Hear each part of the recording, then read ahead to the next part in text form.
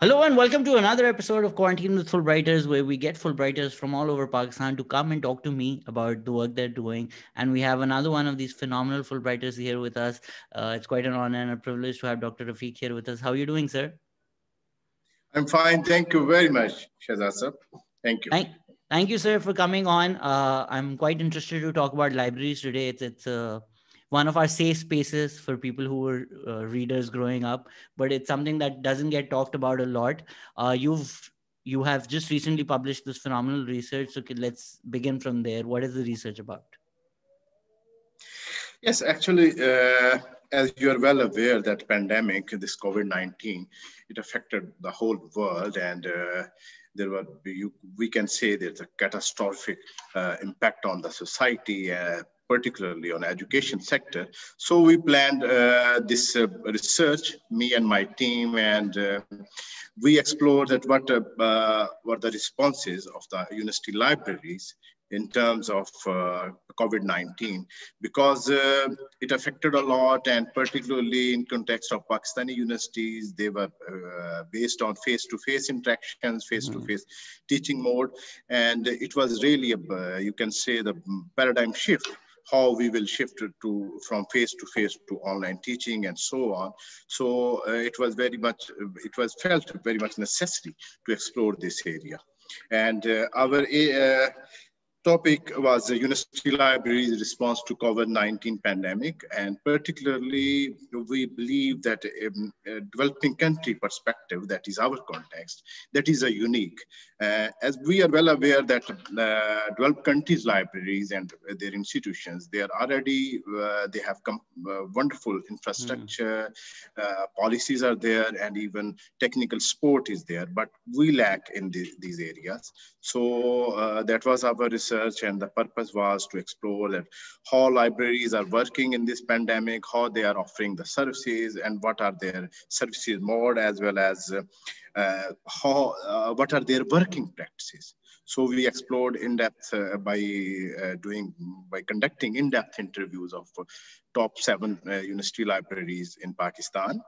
And so, this research is published in our Impact Factor journal, one of the top tier journal of our profession, that is Journal of Academic Librarianship. It appeared in January issue of this journal. If we can get a sneak peek into the journal of what the research showed, how were the libraries operating during the pandemic? Because from the outside, I would assume, having gone through the system in Pakistan, that they would just stop operating. Actually, if we see in context of Pakistan, the higher education sector, it's the largest consumer we have in higher education sector that use information. So libraries are very much in, and as the universities were closed and the libraries were closed, but the research work was going on. Many researchers, particularly postgraduate researchers, they were looking for some help from the information providers, particularly libraries, because they were working on their research projects on regular basis. They cannot delay on these their research projects. So libraries were actually, as we are well aware that in February, first COVID case was reported in Pakistan. And from March, all universities, as well as the libraries, they were closed for the users. And in this case, HEC and other epic bodies of higher education administration, they issued some, you can say, the memos, the memorandums, as well as the policy statements that universities need to switch over to online education. But education cannot complete without the provision of the related study material, as well as the course reserves and so on. So university libraries were also looking for their working practices to refine, to help out the end consumer and so on. So libraries, what they did actually, as the pandemic started and online education started, they became the part of faculty. They coordinated with the faculty members as well as the other coordinators there, for example, PhD coordinators, MPhil coordinators, and so on. And they try to play their role in a very best way. And even they established online groups. They revamped their web pages and they connected with the user. Even most importantly, libraries tried.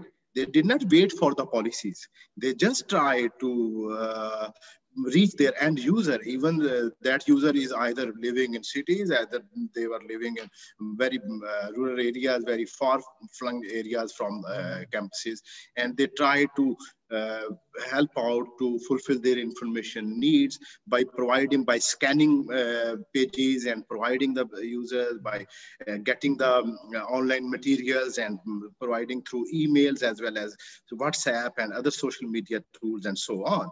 So they were very much in. Even they were working from homes. In my study, we explored their working practices, and we found that they were working from home. And our respondents, they said it that after this pandemic, during this pandemic, they were very much occupied. Even they were supposed to respond in off times. So they were working 24 hours. During our interviews, it was really very much, you can say that community service that they felt and they prompted very swiftly. They prompted. I think that's been a problem for a lot of Pakistanis, that once work ended and they couldn't go to the office, work never ended. They were working throughout. So once those office hours got removed, you were in the office all day. And the notion that you would stop working at 5 p.m. or 6 p.m. or even 10 p.m. went out the window. I'm assuming a lot of this is a Pakistan-specific problem, because I did my Fulbright from Brooklyn College, New York. You did your postdoc from State University of New York in Buffalo. So we were neighbors. Buffalo. We were neighbors. Yes. We were not that far away. But so my research was on Pakistan, and I always struggled to find information or archives which were to do with Pakistani history, Pakistani theater performances, Pakistani reviews.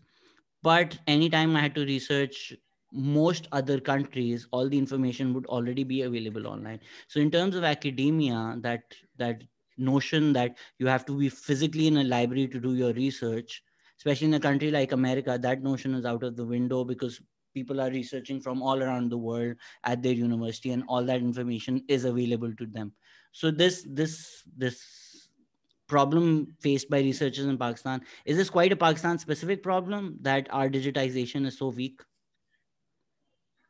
Actually, libraries from last decades, if we see, although the world says 90s and 2000s decades, they say it are decades of digitization. But we can say digitization in Pakistan, in this area of the world, it started from 2010 to onward, major projects that we see. But there are certain issues. For example, majority of our resources that are residing in the libraries, we don't have the copyright. So if we don't have the copyright, we cannot digitize it and to publish it, to make it available online. And this was the major issue, because majority of our resources that are residing in the library that are paper-based, are in analog formats. They are not digitized. And in this case, for example, one of the very important findings was that during this pandemic, majority of the libraries who have a lot of resources, particularly in terms of print resources as well as resources, technical resources, for digitization, they were capable more from others in comparison with others. They were in better mood to serve the user's needs. So they digitized a few pages, sometime a chapter, and provided to the users, particularly in social sciences. And what about others? Open access resources, they helped a lot to libraries, to librarians to fulfill the information needs of the users, as well as HEC Digital Library was also there. to help the user. But of course, digitization, as we recommended, the digitization project should be started in the libraries, and they need it in terms of sustainability, and they need to plan it for a long-term basis. So in terms of things we do not have copyrights for, the problem is just financial, because those resources would be available online, not through Pakistan, but through either buying that book or through foreign libraries or through registrations to journals like JSTOR. Those resources would at least be available online. What about Pakistani resources, research that Pakistanis have produced? Um, Literally, there are mountains of theses that students have written in universities, which are just laying there, gathering dust. Is there any desire or will to digitize all of that so that that is available to researchers all around the world? Actually, as I understood, because there was some interruption in your voice, as I understood, basically Pakistani libraries to adopt, you can say, the multi-tier approach. They need to work to digitize their own resources, and they also need to work on copyright issues. They may coordinate, they may talk to the publishers and digitize their resources, as well as they also need to acquire new resources in electronic formats. Yes. Particularly, Pakistani libraries, if we see their collection development policies, they are based on print-based resources. And what they acquire on regular basis, on annual basis, majority of resources are there, particularly in terms of books and textbooks. They are they are in print formats. During this, as our respondents talked to us, they mentioned that many of their users, end users, they were demanding particularly course textbooks. And they mentioned that they don't have the textbooks in majority of the cases in electronic formats. So we recommend that they need to work on it. They need to particularly make policy arrangements to acquire the electronic resources, because such resources may help the libraries to fulfill the information needs, particularly in such pandemics. So for Pakistani researchers who are trying to research things from all around the world, the cost of these journals, these subscriptions are quite exorbitant. Yes. But on the flip side, isn't that a great opportunity for libraries? So for instance, Pakistani research exists. If they're able to digitize that, they can make that research available to the international research community and charge a premium for that, because that resource is really not available online at all. Yes. Yes, this is the area of opportunity, I would say, that particularly, for example, the journals that are publishing from Pakistan, they need to be digitized, they need to be available, not only their future issues, but also their back issues. Yes. And because we hold the copyright of these contents and so on. In these years, HEC worked on it. HEC issued policy statements and they pushed the journals. I'm also the editor of our one of the journal that is HEC recognized as Scopus Index journal. I'm well aware that HEC is pushing the journals to go for online access, and many journals in recent, particularly in the last couple of years, they adopted open journal system and they switched online publishing and so on. Of course, this is an opportunity. This is an opportunity, as we need to showcase our research, our output, and we can do it through electronic means, through digital means. We need to make sure that our contents that we publish, that Pakistani authors publish, there should be available.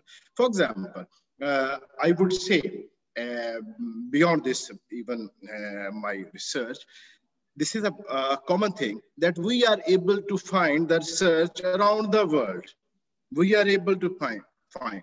But even the resources, that the research that is published in Pakistan, particularly in print journals, it's very hard to find it. Yes. It's very hard to find it. And sometimes you go for some sort of snowball sampling. You go, you connect to one person, and that person actually direct you to connect you to other person, and then you are able to find it, because these are not digitized. But of course, digitization is the future. We need to switch over on it. Second point is open access.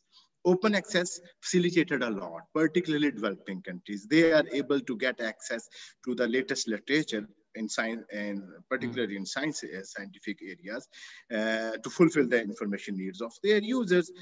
But we also need to think about that we start such initiatives. For example, institutional repositories, green open access that facilitate that I publish. For example, my faculty member, if I publish, my institution, usually they are allowed to harvest my publication in their repository, but institutional repositories lack.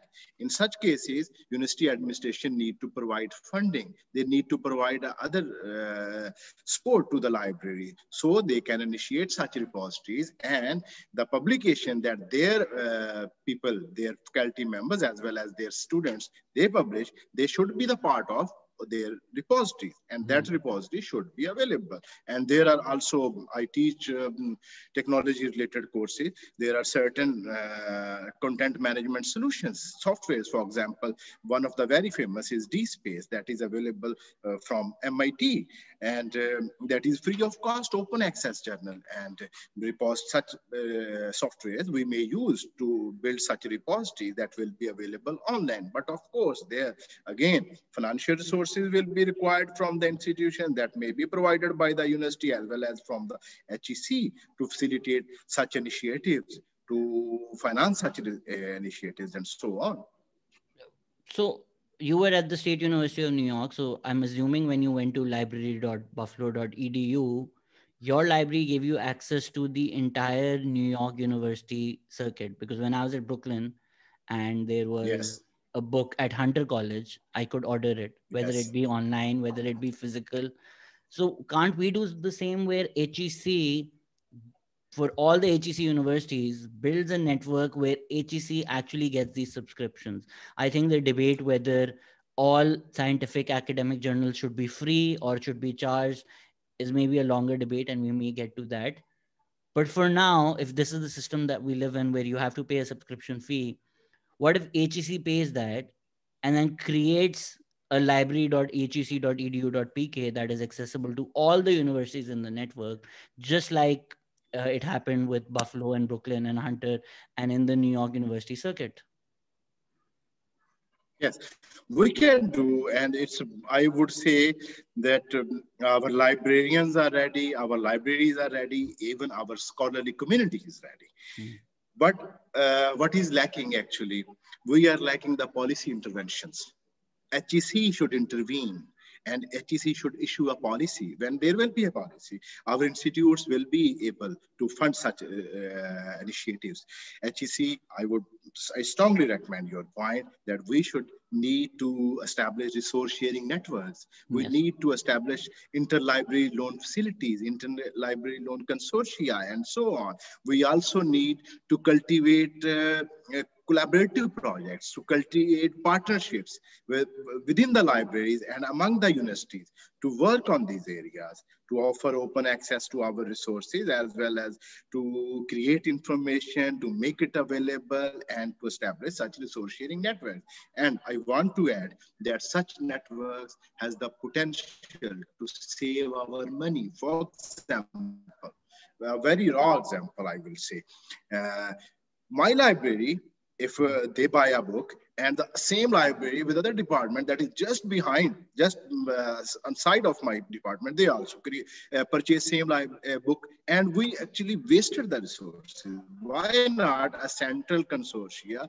They make it happen that if something is available in a one departmental library and that is in electronic format, that book may be used by other departments too. And that such repositories, such setups of resource sharing networks, they may facilitate. Unfortunately, in Pakistan, we lack in such resource sharing networks. So I believe that such resource sharing networks and the consortia approach among the libraries, among the universities, that may solve many problems, and particularly they may prepare us to face such pandemics in future. I absolutely get the classical fear that universities may have, even having gone to one of the big universities. Still, at times, you had to wait to get a book. So, if universities classically made the argument that we do not have enough books just to cater to our own students, how can we be part of the resource sharing network? But once you move to digitization, you're not actually going to the university and checking out a book and checking the fines and checking when the due date is. It's all electronic. So even if you send that electronically to 13 people, you're not losing out on much, except Yes, maybe exactly. an idea of exclusivity that only students who are part of this university may have access to that.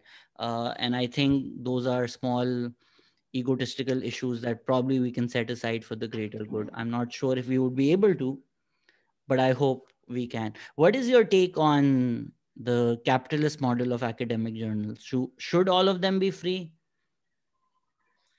Actually, in my personal point of view, and it's also open access is one of my research area, Mhm. and uh, one of my student, he is working on open access journals in Pakistan. His PhD dissertation is related to it, Mm. and a couple of MPhil theses that was recently completed that are also on open access.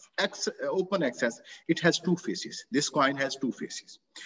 One is access, end user access. Second one is publishing.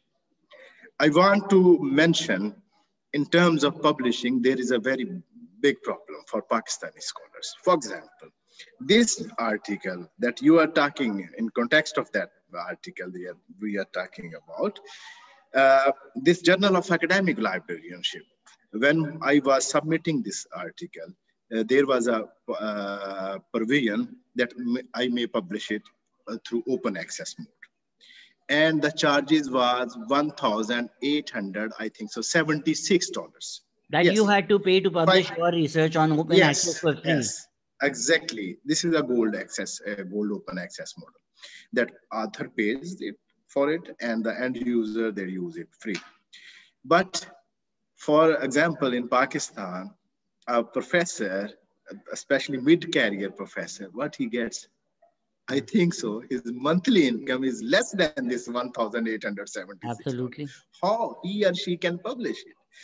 In such terms, again, HEC and other government institutions, they need to support. Although my university provide the funding, they provided, for example, we are 4 authors. Mm. Okay, they will just, my university will allow me to sponsor through university means, through university financial resources, just my part of that. But as we are well aware, my authors are all from Pakistan, and I know very well. So I did not opt for open access publishing. I opted for just other model, that is a capitalist What model. is the Before logic, that, sir? Because from the outside, it seems nonsensical to make the author pay for their work to be available online for free to other researchers. I just don't get the logic. Where are they coming from? Why are they charging this fee? What is this fee for? actually, that is also there is a reason. For example, the publisher that make it available, Mm. and it will be available till the infinite time, we can say, and the publisher is paying something to keep it online. So the publisher charge this fee to make it available freely for the end user. So they charge from the author. There are actually two models, basically two Mm. models. Gold open access, where the author or his or her institution pays the fee of publishing, and the other is green open access, where it is available, but available not openly, available for the institution of the author. They make it available, they make it the part of my publication, my Yeah. institution, they make it part of their institutional repository and make it available for their community. So gold open access is very much, you can say, the growing as well as the green open access. But majority of the resources, for example, Nature. Recently, I read a report, the Nature Journal is going to charge 7,000 plus pounds for a publication, and I believe who will publish it? Who will publish from Pakistan? For example, in my university, it will be very hard. So this is the second phase. And I don't want to disclose, but I am going to disclose that inshallah, I'm going to publish it on this aspect, that this open access negatively affecting the authors, particularly in developing countries. So this is the issue. Of course, what I recommend, HEC should constitute a committee, and this committee should not be just they should not gather just the big names. They should need the researchers in this area, and they should sit together and make a policy. And HEC should intervene in it, because this is going to happen. This is happening actually, and open access is blooming everywhere.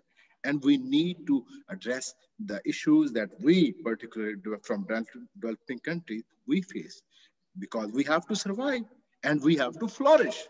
Not only the survival, we have to flourish. So unless the institutions and the such epic bodies of higher education, they address these areas, I believe we will not be on forefront. I think it's lovely to see. It's lovely to see such a holistic perspective from you. You're so cognizant of all the different factors that go into this work. How did the Fulbright postdoc help you think about all of these factors when it comes to your work? Actually, Fulbright helped me a lot. I was there from December 2017 till December 2018. I witnessed, I observed, and I have gone through their practices, their library setup, and as well as the research, how they are doing and how their institutions are supporting them, how their other donors are supporting them. And on the basis of that, you make a plan. There actually many, I believe you will agree with me because you also spent there, a lot of new ideas you get there. You get networking, you do networking with other people, and they support your ideas, they work with you, and you create new things with in context of your local integration, local problems, and so on. So that Fulbright experience that helped me to understand, to go through this, you can say, some sort of ideal environment for research culture, and to frame it according to your local context, to add it and make something better for your next generations. And I really appreciate this USEFP and the Fulbright organization and so on. That's precisely it. I keep repeating the same cliche, but it's an experience as opposed to just an education. Everything that you see there, everything that you learn, and every person that you talk to is a learning experience. So thank you, sir, for everything that you do and everything that you've learned and brought back.